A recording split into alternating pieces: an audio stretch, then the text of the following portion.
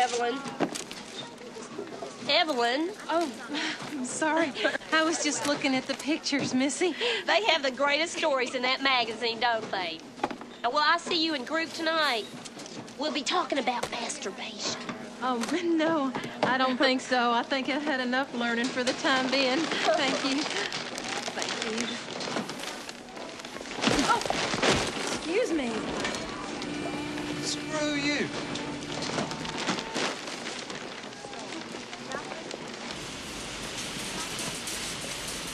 Excuse me, young man. There was no reason for you to be so rude to me back there. Get away from me, you fat cow. What did you call me? Beat it, you old bitch. Why are you being so mean to me? What did I ever do to you? I don't understand.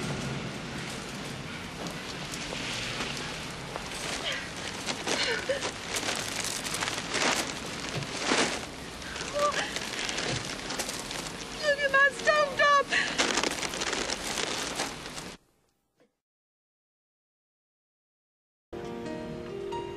If I can help somebody as I go. Finally. As I go. Thanks. Been out here all day. If I can show somebody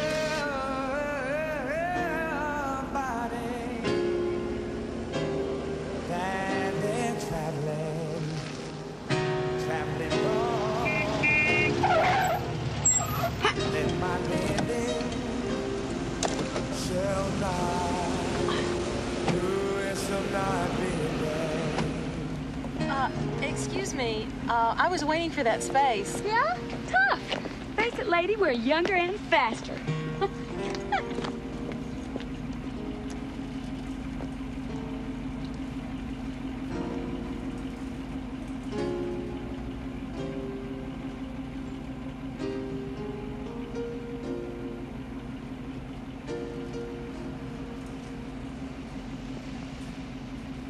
Towanda.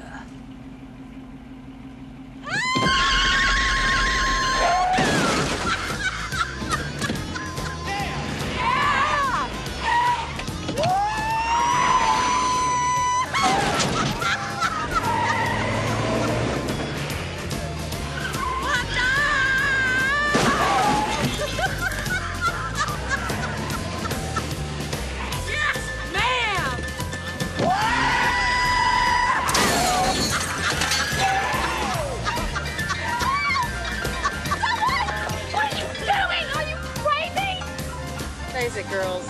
I'm older and I have more insurance. Oh, yeah!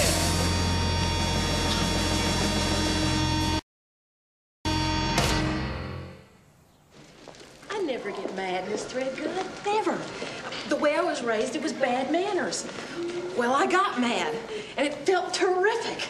I felt like I could beat the shit out of all those punks. Excuse my language. Just beat them to a pulp. Beat them till they begged for mercy. Towanda the Avenger. And after I wipe out all the punks of this world, I'll take on the wife beaters like Frank Bennett and machine gun their genitals. Towanda will go on the rampage. I'll put tiny little bombs in Penthouse and Playboy so they'll explode when you open them. And I'll ban all fashion models weigh less than 130 pounds. And I'll give half the military budget to people over 65 and declare wrinkles sexually desirable. Towanda, righter of wrongs, queen beyond compare. How many of them hormones you taking, honey? Towanda! Oh.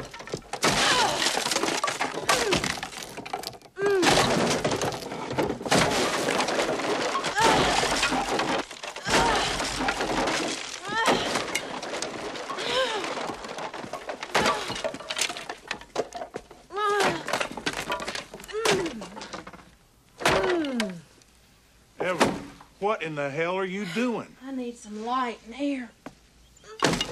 Well, why don't you step outside and take one of your walks or your jog or whatever it is you do? And there's no dinner either. Ed, you have any idea why I've been going to all these classes? No. I've been trying to save our marriage. What's the point of my trying if you're gonna just sit on your butt drinking beer and watching baseball, basketball, football, bowling, and hockey, and golf, and Challenge of the Gladiators? Ed, you remember how you used to tell me you always wanted 2 women in your house? Oh, God. Yeah. Well, what if I was the younger of the 2? I don't believe I get your drift.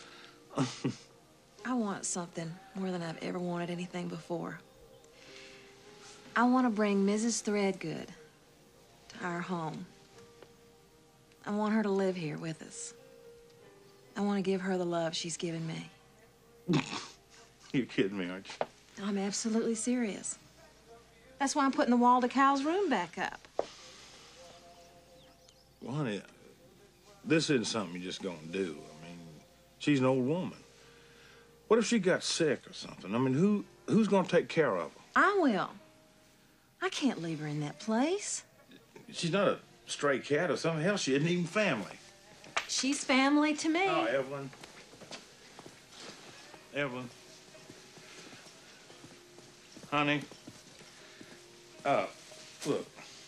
Have you mentioned this harebrained idea of yours to her? Not yet. Well, good. Then we'll just pretend it never happened. Well, I'm making my own money now. I'll pay for everything. You don't have to do a thing. Evelyn, it's never gonna happen. So just forget about it. Don't you ever say never to me.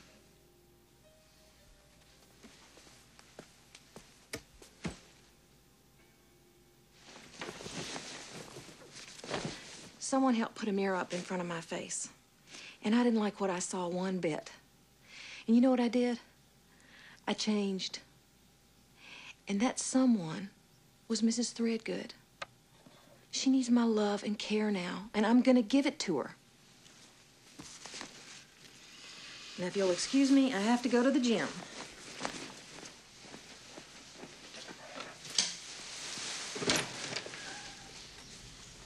And if you won't listen to reason, there's always Towanda.